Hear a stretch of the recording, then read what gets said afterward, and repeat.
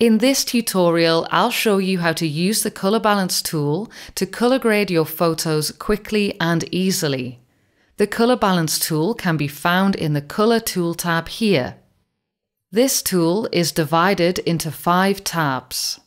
Master will allow you to change the overall hue of the photo, so this is not only great for color grading, but also for correcting any color casts. The Shadow, Midtone and Highlight tabs will allow you to add color to those specific areas in your photo. The Three-Way tab will show you an overview of those 3 color wheels.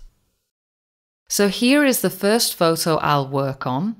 To make it a little easier to see what I'm doing, I'll move the Color Balance tool out and expand this. As there's no color cast I'd like to remove, I'll go straight to my Shadow tab first. With the Color Balance tool, it's really easy to quickly add some color and see what is working for the photo.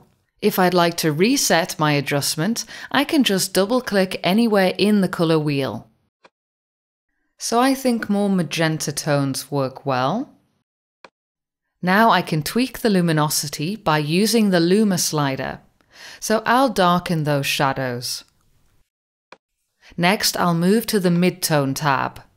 So I'd like to warm these up. So somewhere around here. And I'll increase the contrast by lightening my midtones as well. Now for the highlights, I'll also warm these up. So somewhere around here. And brighten them a touch as well.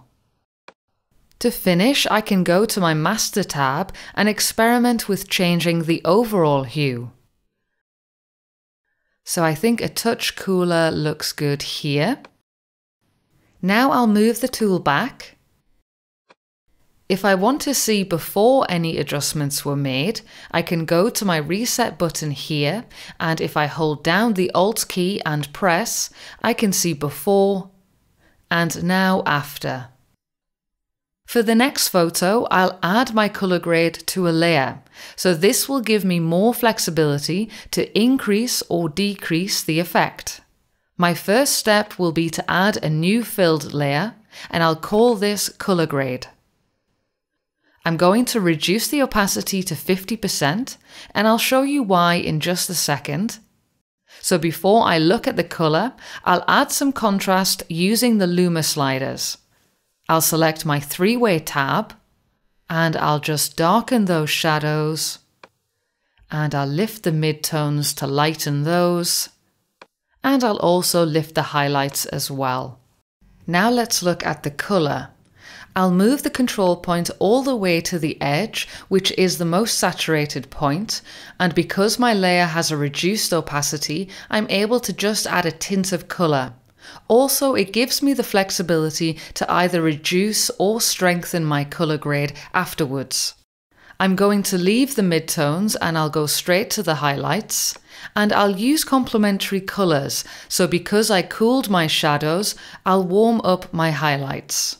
Now let's turn the layer off to see without the color grade, and now with, and I'll reduce the opacity even further to make this nice and subtle. With the opacity set, I can take a look at the Master tab to see if any tweaks to the overall hue would work as well. So maybe a touch more into the warmer tones.